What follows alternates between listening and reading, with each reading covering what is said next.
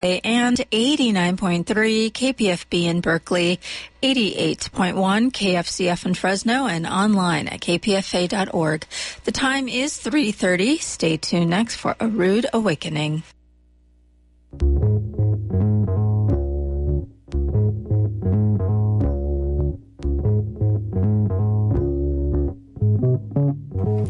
This is A Rude Awakening. I'm Sabrina Jacobs. On today's show, documentary filmmaker Antonia Glenn's latest feature, The Ito Sisters, will be screened on November 5th at the East Bay Media Center.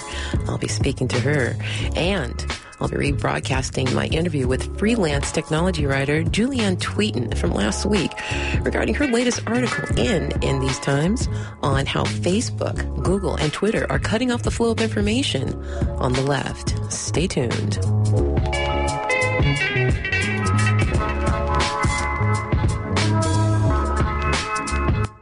The Ito Sisters is a film that captures the rarely told stories of the earliest Japanese immigrants to the United States and their American-born children.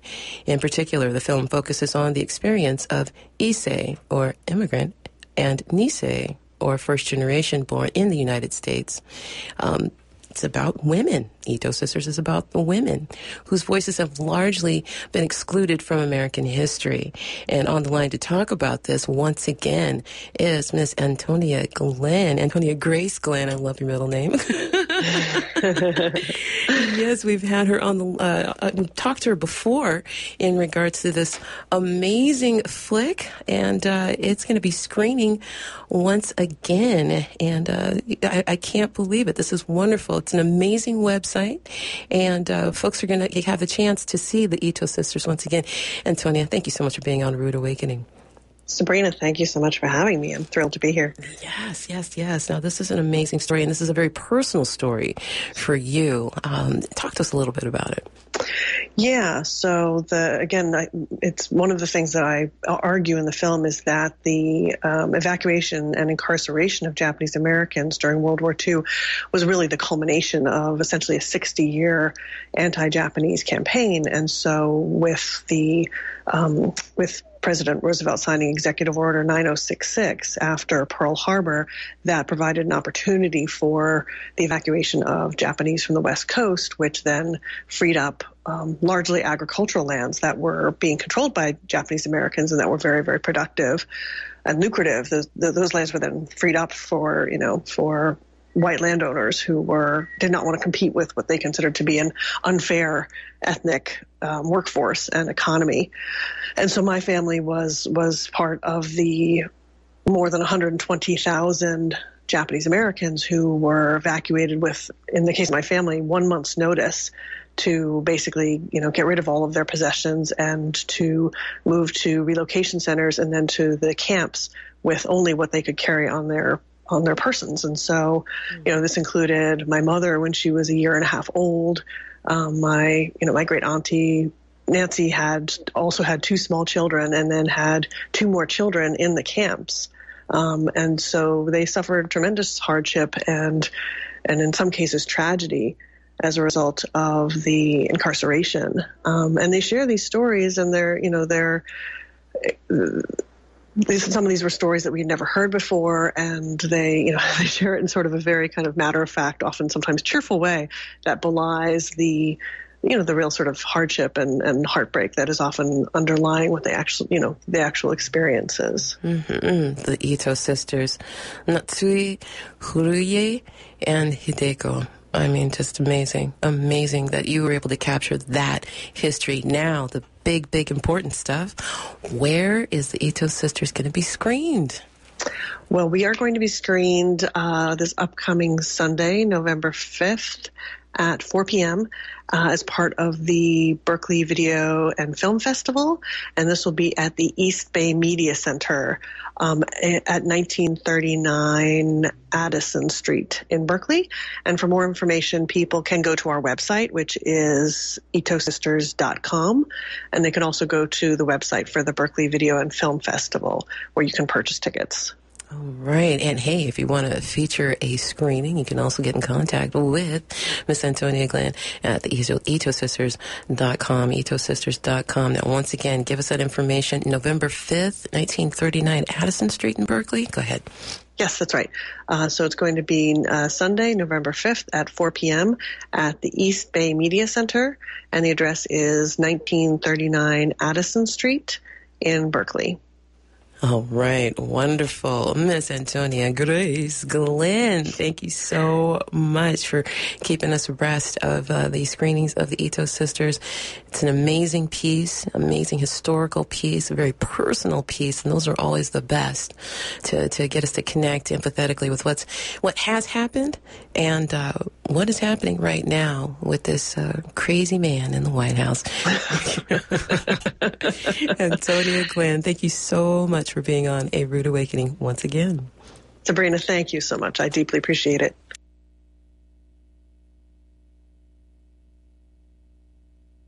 Here's the rebroadcast of my interview with independent technology journalist Julianne Tweeten describing the online censoring of the left via Google, Facebook, and Twitter. Now, what you do is you write about the intersectionality of the technology industry and socioeconomic issues. How are you pulling this together? Are you saying that folks of lower socioeconomic status are quicker to believe what the fake news is putting out, or talk to us about it? Oh, definitely not. I tend to write about the intersections of the tech industry and socioeconomics and culture, and I think this is certainly something that is part of the zeitgeist right now, is the concern about fake news and about Russiagate, which is another concept I explore in the piece. But the idea is that the tech industry, I think, is kind of one of the latest targets or I should say it's been a target for a while, but it's kind of resurging as a target now in the whole fake news narrative, because Facebook, Google, and Twitter they're going to be facing Congress next month about ads or accounts that they have hosted that are supposedly linked to Russia.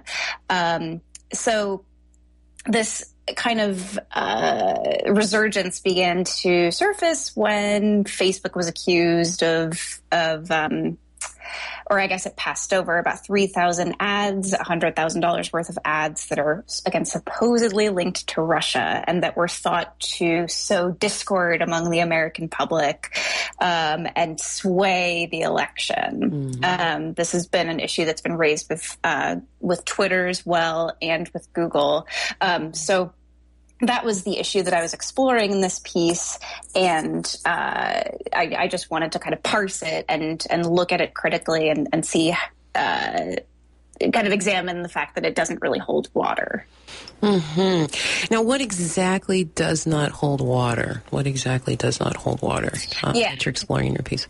I think the suggestion that Facebook, Google, and Twitter through the election, or that I think that they played this really, really huge role because of connections to Russia. That's the narrative that is being conveyed by, I think, a lot of kind of centrist corporate Democrats in government. And what I wanted to explore was the kind of nebulous nature of the relationship between these tech companies and whatever relationship they supposedly have to Russia.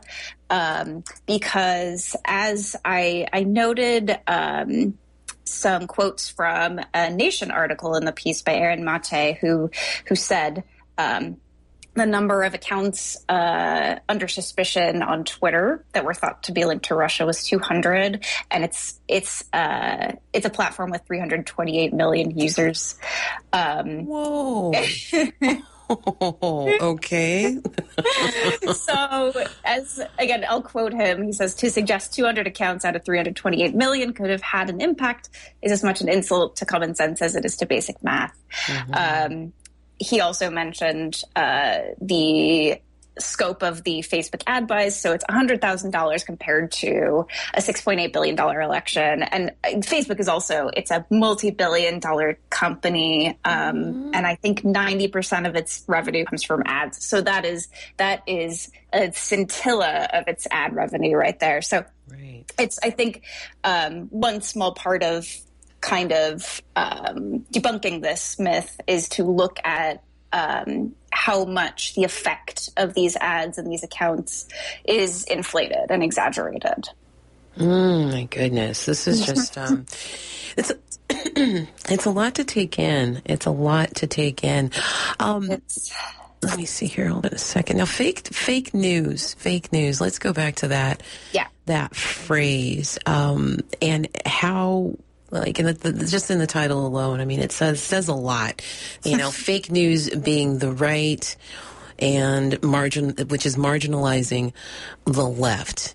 How are you viewing the marginalization of the left because of the fake news? Because are we seeing that folks on the left, or from your research doing this particular article, did you find evidence that the left is being marginalized even more because of the fake news, because they're believing it? Or is it because of the new restrictions that Facebook and Google have placed on, and Twitter have placed on their company and on their accounts? How is that merging and not merging? Yeah. So I think one way to start with answering this question is to look at Google. So Google, in response to kind of accusations that it had been complicit in disseminating fake news, adjusted its algorithms starting in 2016. And then in April of this year, various left-leaning news sites were noticing significant drops in their search traffic. And, you know, most search traffic that most websites have comes from Google, because it has basically a search monopoly. So, like, the World Socialist website reported that it had a 67% drop in traffic between April and July of this year. And it released a report saying that other sites like Alternet and Democracy Now! And Common Dreams, which are all left-leaning sites, reported significant drops in their search traffic, ranging from like the 49 to 70-some%. And Alternet, I think, apparently lost an average of 1.2 million of its 2.7 million unique visitors.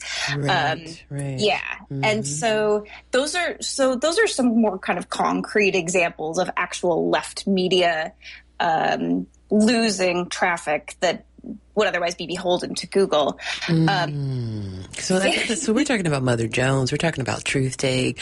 You got a quote in here from Chris Hedges, who's one of my faves. Great. Yeah, he's great. He's really great. Internet users doing searches on Google since algorithms were put in place are diverted from sites such as Truth Take and directed to mainstream publications such as the New York Times. Now, that is terrifying. Yes, it is. Talk to me. I don't know. I'm speechless right now. Yeah, I mean, this is like very, very shocking to know. I mean, that's the same for outlets like KPFA and our four sister stations here in the Pacifica Network. I mean, we're online just like everybody else. I mean, what are we supposed to do about that? You know what I mean? I mean, as folks that are contributors to left-wing or left-leaning media outlets like you and myself, what are we supposed to do to try to make that up? I mean, these are algorithms that are keeping people from getting to the information, most likely the truth, as far as what the left is putting out there. Hold that thought. We're going to take a little musical break, and we'll be back in about 30 seconds or less. Stay tuned. And we're back. We are back speaking to the lovely Julianne Tweeten. And I tell you, your last name's not spelled like you're saying it, like it's supposed to be pronounced. Very original. Loving it. Julianne Tweeten is the author of How the Fake News Scare is Marginalizing marginalizing the left. It's her latest article. It came out on October 11th in These Times, from the In These Times online publication. And Julianne, now we were just talking about how marginalizing these algorithms are. How is the left supposed to combat that? And it's going to be twofold, probably a threefold question, because I'm like that. How is that going to? How can the left combat it? And is it something that's going to need to be done in a court of law? Because this is a huge federal case now, especially with the whole Russiagate, we'll just call it that. And is there something that we can do in the interim? And another question: how long are they going to keep these algorithms in place? Go ahead. Oh, those are great questions. It's difficult to say, but I mean, legal action could very well be a part of this because the evidence is kind of mounting. It's censorship. It's I know. Censorship. And I think a lot of the tech companies, I noted this in the article, but at least Google is claiming that computers should be able to preemptively detect fake news, and artificial intelligence should be able to preemptively detect fake news. But the issue there is who's designing this artificial intelligence and these algorithms, and because obviously the values and the politics of whoever's designing these algorithms and engineering them will transfer into how that fake news is detected. So that's one thing to keep in mind. Yeah. But I think so much of this, these are just symptoms of the privatization of the internet and of the monopolies that companies like Facebook, Google, and Twitter hold. Facebook, kind of holds a social media monopoly and somewhat of a news dissemination monopoly. Google holds a search monopoly. And I know there are a lot of discussions about, or maybe not enough discussions about, kind of nationalizing these services. I think I read a quote somewhere, and I'm hoping I can remember it properly. It was, monopolies are the market's way of determining something a public good. And I know that this is maybe not something everyone will agree with, but I think, again, these are symptoms of, again, private companies with very insular executive groups, largely rich white men, who are controlling, whether directly or indirectly, the information that their consumers are exposed to. And so it's not, unfortunately, I don't think there are any quick fixes, but I do think of this in terms of kind of private seizing of, I think, what should be public goods. Access to information online, which I think is something that everyone should be entitled to, and that everyone should not have a problem acquiring. The free flow of information online. And so I think just that the prevalence of corporations in controlling the flow of information online is a huge issue, and is something that I think some parts of the left are grappling with and trying to organize around right now. But it's something that we all have to keep in mind. And for lack of a better word, so when the algorithms were implemented, that was in April, but we didn't find out about it until July, August or so this year, and they haven't there's no time limit on how long they're going to keep these algorithms in place, thus throwing the left into this frenzied act of resistance online as well as in person. So it seems to me that that's going to throw people into places like Tor to get their information. I mean, if they're already privy to outlets like Mother Jones and These Times, Alternet, et cetera, then they're just there's always a way. We always find a way, right? I know. The only problem is, Tor, like, I'm really glad that you mentioned Tor, and just very high security alternatives to using the internet. But I know one problem with those is that they're not accessible to everybody.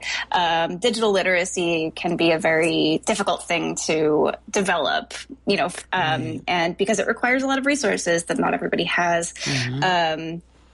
But you're absolutely right in mentioning that, there are alternatives. It's just, there's some kind of hurdles to get past in order to really understand how to use those. Most definitely. And another part of your article, which is very scary and revealing. You say here Facebook has routinely removed posts. Let's see here, what's more? Facebook and Twitter both have patterns of muzzling activists and people of color while protecting white men. As ProPublica has revealed, Facebook has routinely removed posts of those who rebuke white supremacy and police killings of people of color, even when they don't violate its policies, while classifying white men as a protected category entitled to more protections from free speech than such subsets as black children.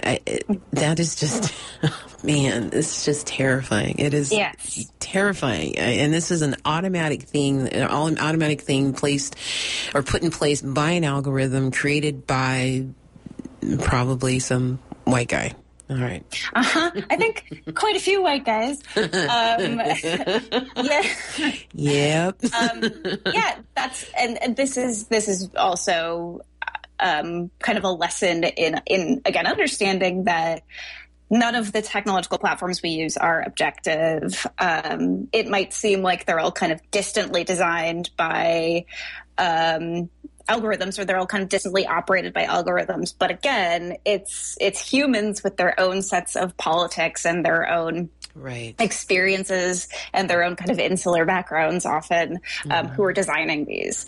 And this is something that has surfaced particularly on Facebook and Twitter. ProPublica has done a series of really great reports on Facebook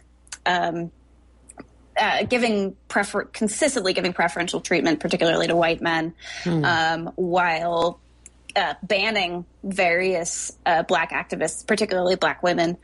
Didi Delgado, who is a Black Lives Matter activist, has been banned, I think, multiple times, and she was eventually inspired to write an essay called Mark Zuckerberg Hates Black People. Which I recommend. All right. Check it out, y'all. Mark Zuckerberg Hates Black Women. All right. Okay. There was also, I believe, Leslie Mack was also banned, I believe, on Facebook for speaking out against white supremacy. Meanwhile, Clay Higgins, he's a white, I believe, congressman in Louisiana. I hope I'm getting that right. Clay Higgins posted a status update about killing Muslims. And as far as I know, I think largely because of his prestige as a politician, there was no penalty for that, for an incredibly violent racist statement. Wow. He's with the U.S. House of Representatives. Yeah, he's a congressman out of Louisiana, 3rd District, Thank you very much. Twitter has had very similar problems. There have been a couple of... I recently read an essay by Jesse Daniels on Dame Magazine about the white supremacy inherent in Twitter that I recommend as well. And, Twitter has verified Richard Spencer, who is the face of the neo-Nazi movement, and has been very slow to respond to particularly women of color who tend to face the most harassment on Twitter. It's been, and Twitter was kind of at the front and center of the proliferation of the Pepe meme, the white supremacist meme. So there are these patterns that we see, and Google had the James Damore manifesto that circulated internally and then externally. If you remember that, he was kind of he was a former Google employee. He was railing against diversity initiatives. Yes, that was from this past summer. Yes. Right. And so there is there are these patterns, these undeniable patterns of a lot of these major tech platforms giving preferential treatment to particularly, again, white men, kind of fostering white supremacy. And so these are not I think that's one of the biggest red flags in looking at how these tech platforms are being given the power to regulate what kind of news items we see and to determine what is fake news and to try to implement those controls. Doesn't bode well.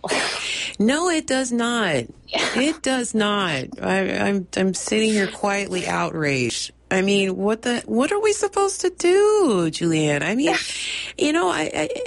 okay, so Tor is kind of on that, not so refined or regulated but the non-regulation is what makes it appealing and actually makes it safe, right? It's that whole, I guess I'm almost positive their emblem or their symbol or whatever is an onion. Yes. Yeah. So, just like you're peeling the pieces away, from the onion, it's like, it's just, it's with those layers and, power in numbers. Right. So with that, there can be some refining done, or there can be, protections that people can put on themselves or on their computers. More like, computers are pretty much a part of ourselves, right? our persons, right? But, so that there can be some protections that can be put into place for folks who want to use Tor. Yeah. Because that's what it seems like. Well, it doesn't seem like it. I mean, from your article, it is verifying, from all of your research, and you got some darn good quotes from people. I mean, heavyweights. Okay, Chris Hedges, that's a heavyweight. This Mate character, he's no lightweight. You know what I'm saying? I mean, this is real talk, no onions, all puns intended. Anyways. I mean, how long or how far off do you see these necessary protections that people would need to start using Tor so that they can start getting the unfiltered news? Because also from a historical perspective, these algorithms and all of this has been created by majority white men. So there's that white male perspective coming from the left, coming from the right. It's still a white male perspective. So we've been tainted with that, with this information technology age, of the internet.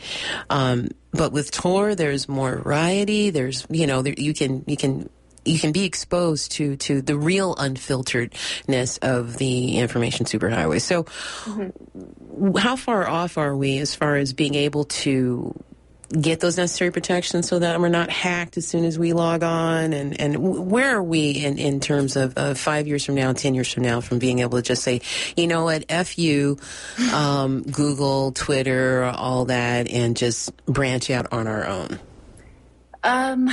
That's a great question. It's hard to kind of extricate ourselves from monopolies by the very definition of a monopoly. But I do hope that I think people are starting to understand, like, their internet service providers, the telecommunications companies that they set up internet accounts with, have a pretty vast capacity to look at or report on and collect the data that they provide when they use the internet. So again, Tor is a great resource. It does require some research in advance, but it is a great resource. It is a great kind of more secure alternative that's designed by people who specifically have cybersecurity in mind. It's also used by a lot of activists. It's also used by a lot of hackers and thieves too. That's why I was plugging in the whole, what can we do to protect ourselves and then use Tor? You know what I mean? Right. Yeah. There are also messaging apps like Signal. There are messaging apps like Keybase these are just more secure encrypted technologies. But I think another thing think that is inspiring right now is, again, people who are thinking in very large terms. There are several communities in the United States that have been historically underserved technologically. I mean, in pretty much every sense, but including technologically, like American Indian communities.